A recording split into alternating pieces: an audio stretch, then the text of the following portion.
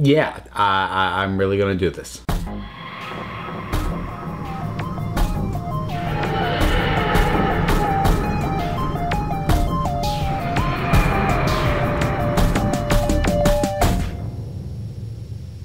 But before I do that, this episode kind of almost sort of has a sponsor. So I've gotten into a partner affiliate program with Humble Bundle. Now, this is not something that I'm going to plug every single video that I put up, but when there are things that I think are relevant to my subscriber base on Humble Bundle, I'm going to bring them to your attention, and there's going to be an affiliate link down in the description. And if you go to Humble Bundle through that link and make your purchase that way, that does help me.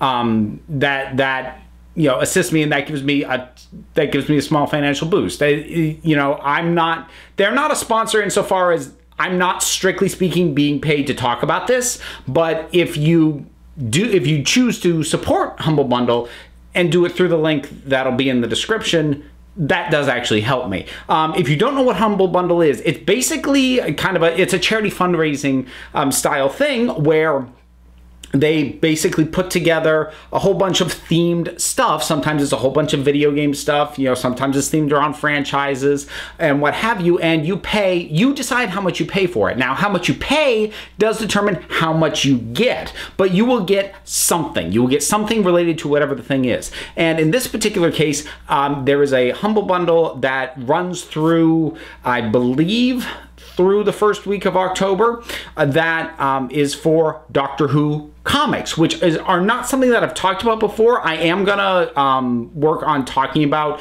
something related to that in the not so distant future, so I can kind of get a baseline going on that. But the thing is, Humble Bundle actually reached out to me before, a month or two back, when they ran something for Big Finish audio stuff. And I didn't sign up for the affiliate thing at that point because I knew what Humble Bundle was and I'd heard good things, but I'd never purchased anything through them. I didn't know what the experience was like actually buying a Humble Bundle. I actually did with that Doctor Who audio thing, and I got a whole bunch of stuff, including some Torchwood audios, which I didn't have and hadn't planned to get to, but now I have some, so I'll be able to do that now. So I've now bought the experience, and so now I feel comfortable, because even though, as much as I would honestly really kind of love sponsors, I would love to find a way to make my living off this. I've been approached by a number of companies before about, you know, links for, you know, and coupon codes, or, you know, sponsoring a video or what have you. But when I've looked into the companies, they haven't made me comfortable. Like I would look into them and go, like, I'm looking at your consumer experiences, and there's some red flags here for me. So I'm not going to name any of those companies because that's not fair to them. But this was the first where I looked into it, went through the experience of buying through them, and went, yeah, I feel comfortable actually associating with that. So I'm making you aware. And so, yeah, Humble Bundle link, Doctor Who comic book material. Check it out, and if you're interested in doing it, you are supporting charities. You get a whole bunch, no matter what tier you go with, you get a whole bunch of stuff for the money that you spend, and yeah, you'd be helping me out a little bit. Okay, that's enough of that. That was probably really awkward. I'm not used to plugging stuff that isn't my own stuff on here. Hopefully, if I ever do something like this again, it will be smoother. Let's move on. It's true. I am about to overanalyze a tiny section of a scene from the upcoming premiere of Doctor Who. Normally, I try not to indulge in this. It seems just like excessive, but I'm really excited for this. Plus, it does actually touch on something that I have said that I wanted, and it kind of gives it to me, assuming that what we see of it here is pretty much the extent of it. Now, I have said in the past, and I'm talking about the sort of first look preview thing that came out for The Woman Who Fell to Earth. It's sort of like a one scene thing. It's in a dark, it looks like it's in a subway car, and you know, it's dark, the lights are out, the doctor's there, and we've got two of the characters who are going to become companions, sort of going, hey, what are you doing here? What's going on? There's just a little interaction, a little banter back and forth with them. So in looking at this scene, I have said previously that I want the Doctor's change of gender to be addressed as minimally as possible. I want as little emphasis put on this as can be gotten away with. Not necessarily because I think there's no value in delving into this change more, but because I don't trust Chris Chibnall to tackle that. Not at this point. I mean, you know, maybe I can gain that confidence over time. Maybe he'll actually go the distance and do it and it'll work. I don't know. I don't have the faith in him to be able to tackle that. So I've said before, I really want as little as possible. And the way that it's handled here in this clip is exactly what I want, especially if this is all it is, which is that they're like, "Madam, you know, where are you going?" She goes, "Why are you calling me madam? Because you're a woman." Am I? Does it suit me? And that's perfect. Like that moment, like the only point of concern is, oh, is it working for me? It's very reminiscent of Tenet, like, am I Ginger? Or, you know, just Smith going through his body, knows I've had worse chin. Blimey. You know, I love that sort of concern. And it doesn't even, I haven't looked at other people's analysis of these things, and some, you know, even some channels that I follow do this, but I really make a point of not looking at that stuff before I get my own video out because I want it very much to be my own thoughts. So I have no idea if people have looked into this too hard. I could imagine a scenario in which people are like, oh yeah, now that the doctor's a woman, is all concerned about the appearance, and oh, she's gonna be obsessed with that. Except the doctor's almost always concerned about his appearance whenever he's been regenerated. At least in modern era, he has been. So this has been hammered on for a while. Even Eccleston, who we didn't even see the regeneration into, he gets a look in a mirror and Rosie goes, "Oh, it's not too bad. Shame about the ears." You know, this is an ongoing thing. So, and this feels just right. Again, if it's pretty much the full extent of the dealing with the change in gender, at least for this series. Like, eventually, if they want to have the doctor run into a former companion and, like, you can have it come up a little bit through that companion's eyes, I'll be okay with that. But I want the doctor herself to address it as little as possible. Moving on from that, because I liked that, the rest of what I see seems fine. Nothing that I'm too worried about, and a few things that I'm like, oh, I hope that doesn't go on too long. They seem to be doing the doctor amnesia, why can't I speak all of a sudden? Amnesia-ish thing that happens occasionally, and I'm generally not a fan of it.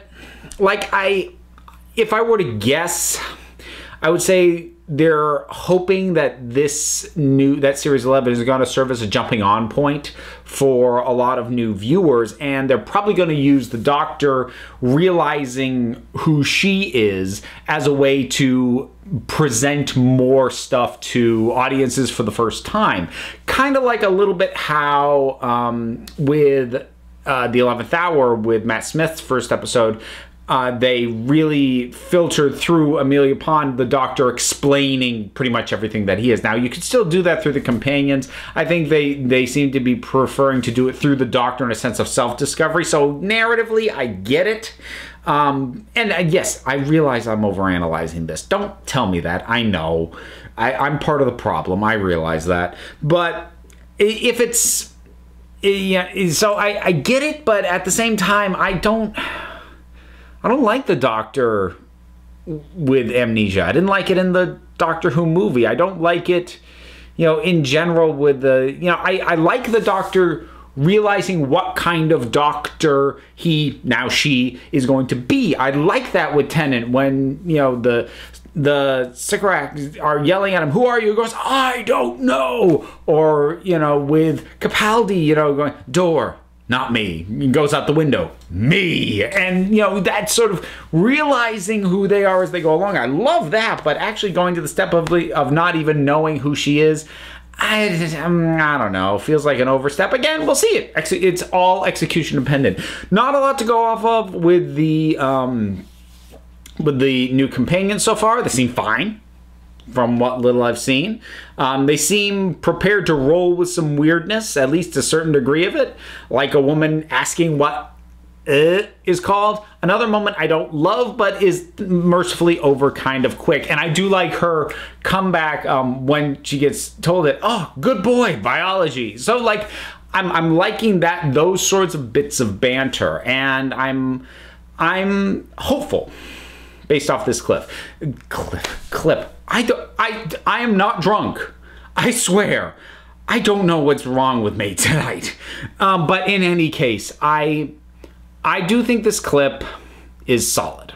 And having, looked at it more times than I should, and now overanalyzed it for you folks, it does not dampen my enthusiasm at all. I am really excited for the new season of Doctor Who. It is, I'm pumped for this.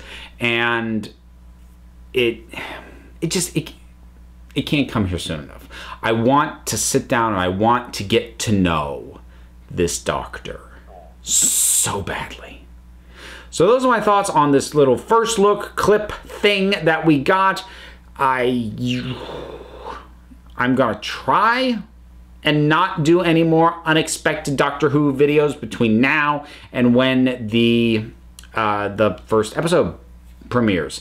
So you'll get the overdue Who review on Wednesday.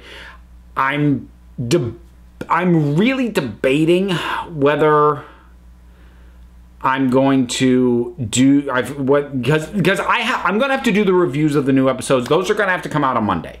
They just are. I'm not gonna given the airtime, especially of the premiere, because they're doing a simulcast thing.